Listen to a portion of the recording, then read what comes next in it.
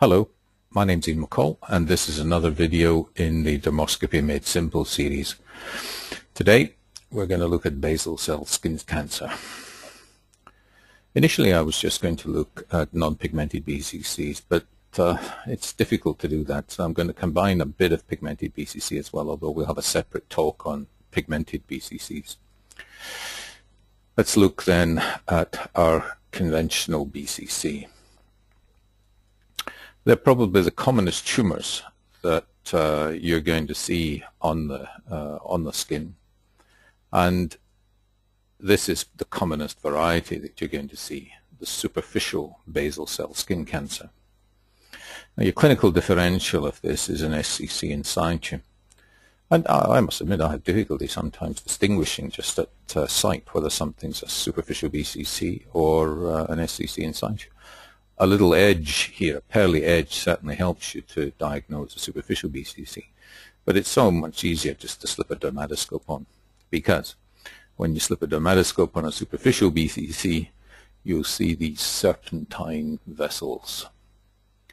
They may branch as well, but they're generally serpentine. Some of them may be in focus, some may not in a lesion like this.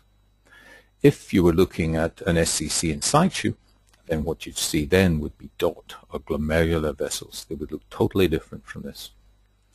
So a dermatoscope is very helpful in looking at a superficial BCC with these serpentine vessels here. What other types of BCCs are there? Well, there's also cystic BCCs. You can see this one clinically on the side of this gentleman's nose.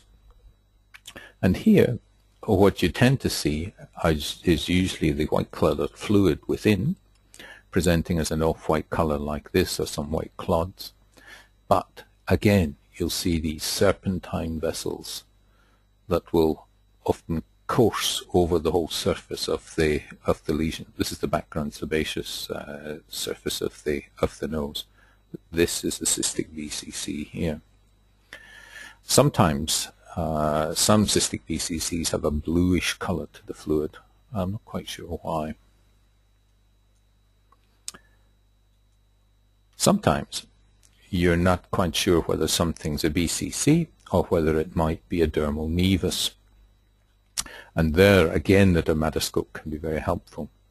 If you look and you see serpentine branching vessels like this, then you can be certain that it's a small cystic or solid basal cell skin cancer. There's a little white clod in there, probably a small million. If this had been a dermal nevus, then you would have seen curved vessels, curved like a C, rather than serpentine and branched vessels like this. So it's useful in distinguishing a dermal nevus from a small cystic BCC. There are other types of BCCs though, and this is one that is a difficult one. It really presents just as a white scar-like area on the cheek or elsewhere, and you might think it's a little bit of vitiligo. You might think it's an old scar, or even a patch of morphea. But in fact, it's what we call a morphic BCC, scar-like BCC. And again, though, when you put your dermatoscope on it, what helps a bit here are these serpentine vessels coursing over the surface of this. Now, admittedly, you've got a fair bit of background telangiectasia, sun-damaged telangiectasia in this gentleman's face, but you've still got some of these vessels coursing across. Now, I'm not saying that every morphic BCC will show this, but often it's this that can help you in distinguishing it from some scar or early vitiligo.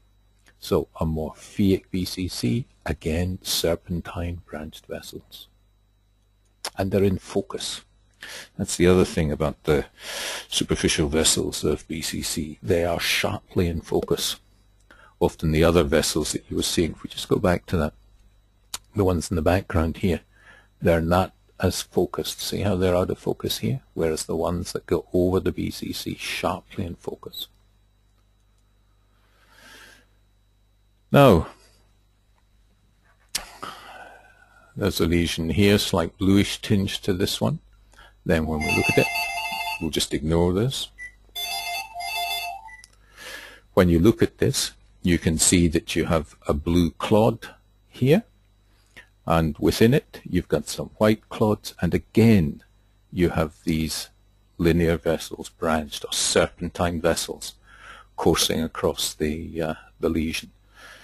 So these blue clods, white clods, serpentine vessels, a basal cell skin cancer.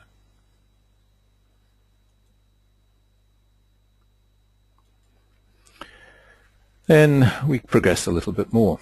This is a lesion on the anterior chest wall. This is a close-up of it here. You can see the various parts of it, bluish bit here, reddish bit here. When you put your dermatoscope on it, though, you get these various features. Let's make it just a touch bigger. Here we go. Now, the reddish area was because of ulceration and hemorrhage. A lot of BCCs break down and ulcerate early, as against melanomas, which don't do that. Here, you have some of your serpentine vessels. Here's some blue clods. Here's some other blue clods. Here are some blue-gray dots. Some more serpentine vessels. And often you'll have this sort of browny, often structureless area associated with BCCs. And brown structureless peripheral is another feature of basal cell skin cancers. So this one shows most of the classic features that you're going to see dermatoscopically.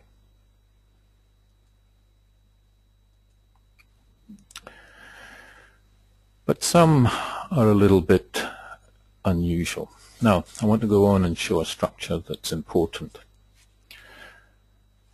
This was the clinical here.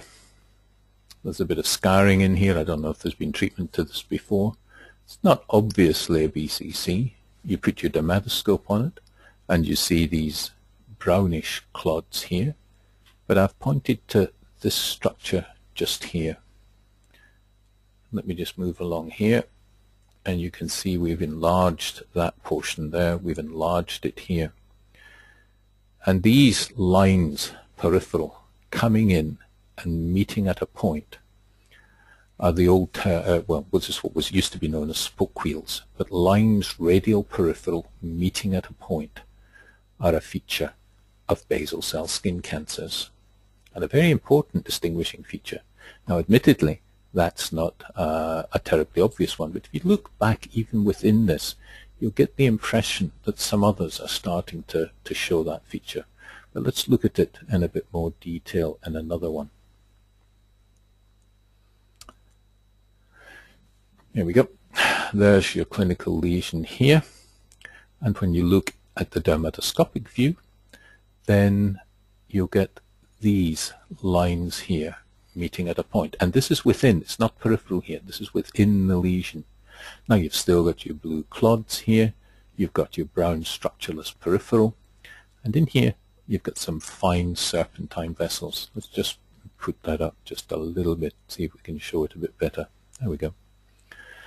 Well, this is to show what used to be called spoke wheeling, but lines radial meeting at a point. Similarly here. Now this feature is highly specific for basal cell skin cancers. Often, obviously, the pigmented type, but some more than others. And I think it's best shown in this last one that I'm going to show you here. Here's a pigmented lesion on someone's back. Superficially, it looks like a melanoma. Multiple colors, bit of pink here as well. But you put your dermatoscope on it, and then you start to see these lines, radial peripheral, meeting at a point. And that tells you straight away that this is a basal cell skin cancer. You do not see this phenomenon in melanoma as well. You've got your grey dots here, some brown to pink structureless areas here as well. So here a BCC that clinically looks like a melanoma, but the lines radial peripheral meeting at a point give it away for the BCC that it actually is. So just remember that picture there. It's highly characteristic of BCCs. Now, of course, you'll often get BCCs in association with other lesions. And the other lesion that's obviously very common is a seborrheic keratosis. Here's your Seb-K here. Here's your basal cell skin cancer next to it. These are the points we're just showing here. Now, this isn't quite so obvious as a BCC. It's probably more obvious clinically here than it is necessarily dermatoscopically. Here you've got your brown and yellow clods of a seborrheic keratosis, and adjacent to it is your basal cell. There's a blue clod there plus some brown structureless areas. There are some serpentine vessels in there, and you've got, as I say, brown structureless peripheral here as well. So BCC in combination with a seborrheic keratosis. Of course, other things, we've mentioned vessels before, saying how specific they are for BCC. Well, serpentine vessels that are branched like this are reasonably specific for basal cell skin cancer. They're the only sort of vessel that's seen in BCC that is, in fact, got a high sensitivity of diagnosing basal cell skin cancer. Any skin tumor that enlarges and thickens after a time will have vessels like this coursing over the surface. So you've just got to watch that. But some Merkel cell and even some SCCs, if they grow rapidly, will get this type of vessel growing over the surface. But here you've got your blue clods, little black clod from a hemorrhage corresponding to these areas here, but lovely vessels, branch serpentine. So sometimes, though, the vessels are a bit funny. Firm papule in the ear, but look at the vessel pattern here. Now this image is from the Scans blog, courtesy of Dr. Peter Bone. But they're partly looped, I suppose, but I mean, they're almost like four-leaf clovers, although we're not supposed to use morphological terms like that, or metaphorical terms, I should say. So you can sometimes get unusual patterns in BCCs as well. And occasionally you can even get hairpin vessels or looped vessels, but that's only in a very small percentage, and looped vessels usually mean keratinizing lesions. This was just another example of some unusual vessels.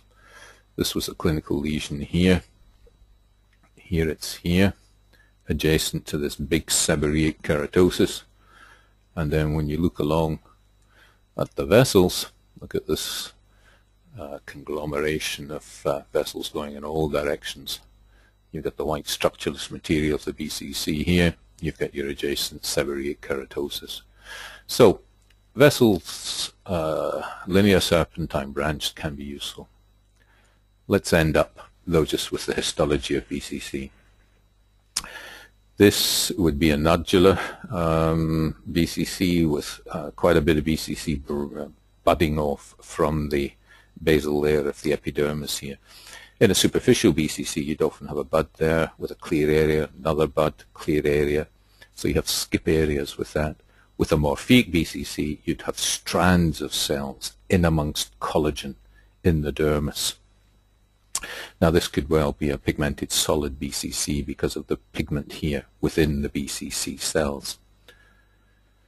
But as I say, the histology does vary between the various types.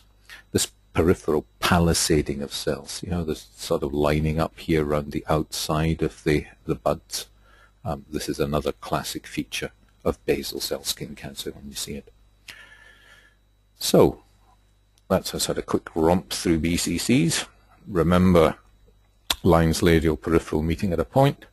Remember branching vessels, serpentine vessels, blue clods, and remember the morphological types, the superficial, the cystic, and the morphic BCC. Thank you very much.